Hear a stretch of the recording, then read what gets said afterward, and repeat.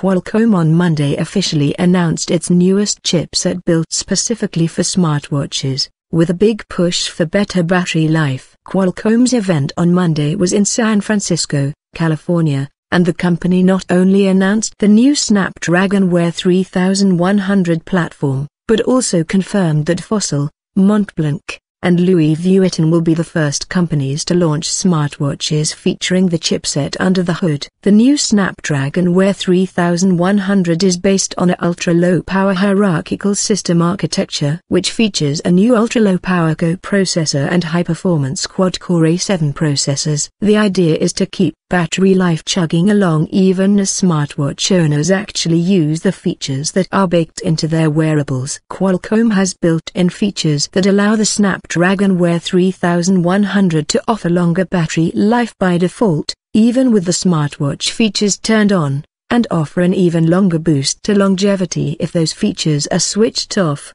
so the owner essentially switches to a watch-only feature. Meanwhile, that co-processor measures in at 21 square millimeters, and it's specifically designed to handle ultra-low power operation. It also features a deep learning engine, which can handle operations like keyword detection and more. Qualcomm is also including a 4G LTE modem, broadening the functionality of Google Wear OS smartwatches. Qualcomm is offering different modes with the Snapdragon Wear 3100 as well. As mentioned above, the ability to switch to a watch-only mode is now baked right into the hardware, what Qualcomm calls traditional watch mode. As the company puts it, this feature is designed to let owners continue to enjoy their beautiful watch for extended periods of time. There is also the dedicated sports experience, which facilitates folks that want to start an ultra-marathon, swim long distances, bike for miles, or hike the mountains with GPS and heart rate turned on for the duration.